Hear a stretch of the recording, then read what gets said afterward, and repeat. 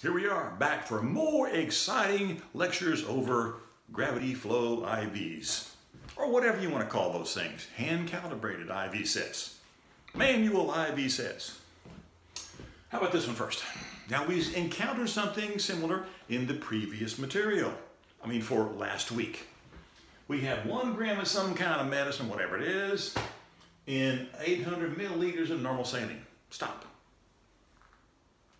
All I care about is how many milliliters per hour I'm giving. I know how many milliliters, 800 milliliters, I'm going to give it for 6 hours.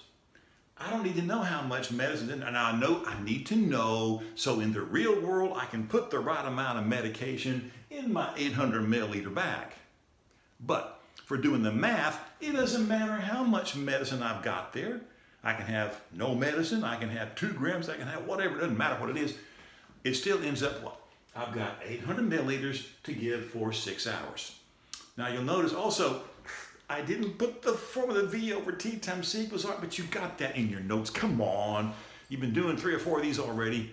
If you hadn't watched the previous videos, don't do this one yet. Oh, that's like going from 1st grade and skipping 2nd, 3rd, and 4th and going to 5th grade. That's not going to work. So go back and watch the other ones if you have not. And you have that formula in your notes. V over T times C equals R. V over T times C equals R. You got that. Okay. But V is the milliliters per hour. So I need to know how many milliliters per hour. Well, let's see. Milliliters is 800 over how many hours? 6 hours. Well, whatever that is. Here I am again. 800 divided by 6. Well, that's 133.33333. So 133.3, 100, you got, okay, 133.33333. That is the V. Wow, okay, 133 point whatever. That's V. Next is T. T is always the number 60. If you don't have this by now, you might want to consider going into a different field. Don't go into nursing, go into something easy like, trash collecting, something like that, okay? Basket weaving, so coach, something like this. Okay, that's over what? 60. It's always the number 60.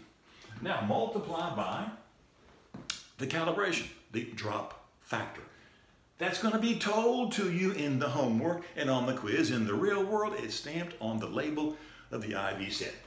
10, that's the number of drops per milliliter, times 10. Well, here we go again. The number here will always cancel out the 60, make a whole number. 10 goes into 60. No, come on, in your head. That's 6, come on.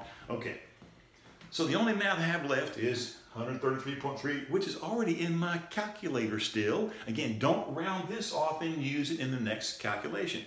Leave it as it is, it's still there. Get that blanked out, okay? Okay.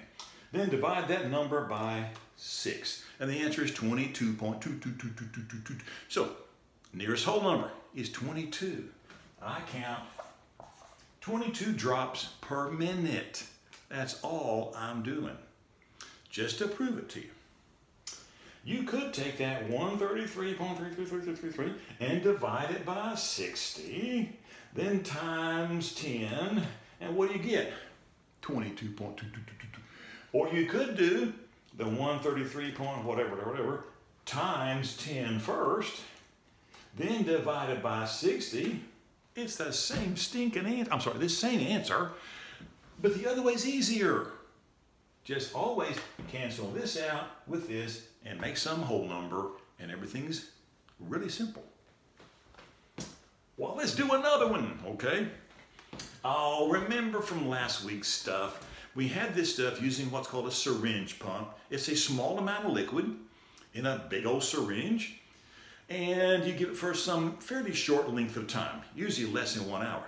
Well, here I'm giving 40 milliliters of some kind of medicine, usually medicine, not just liquid, for 30 minutes. Now, I still need to know the milliliters per hour. Well, we learned earlier, how do you do this when it's less than 1 hour? If you take the milliliters, 40 milliliters, and divide by the minutes, oh my goodness. When you do that, that's the milliliters per minute.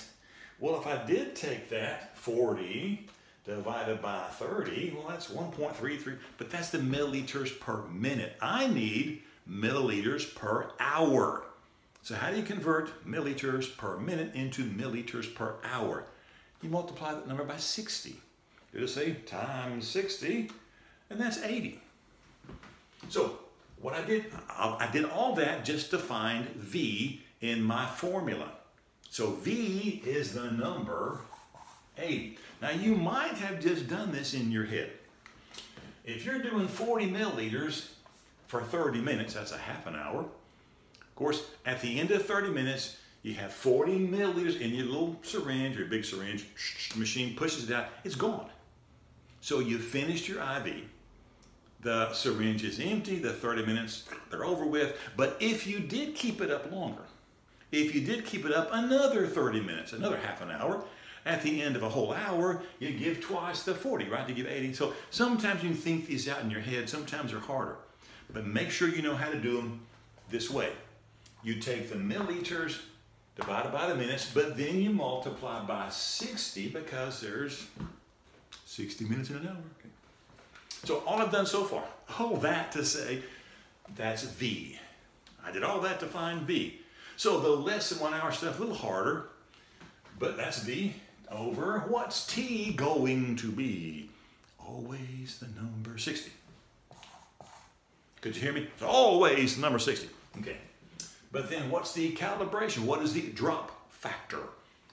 20. I multiply by 20. Well, don't really multiply by 20, because what I'll do for my math is 20 goes into 60 3 times. The only math I need to do at this point is 80 divided by 3, which is 26.6666. Okay, now 26.66666, nearest whole number, is 27. So I'm going to count 27 drops per minute.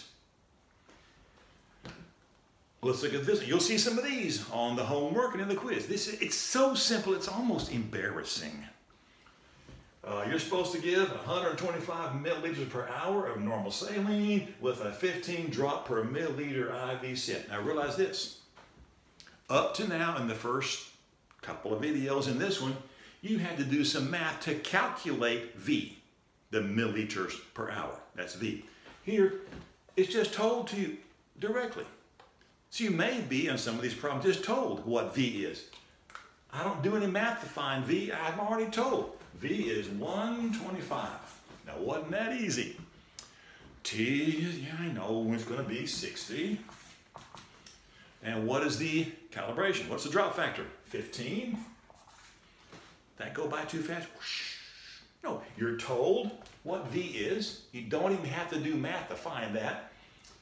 You know 60 is always that. You're told what this is, and the math is 15 goes into 60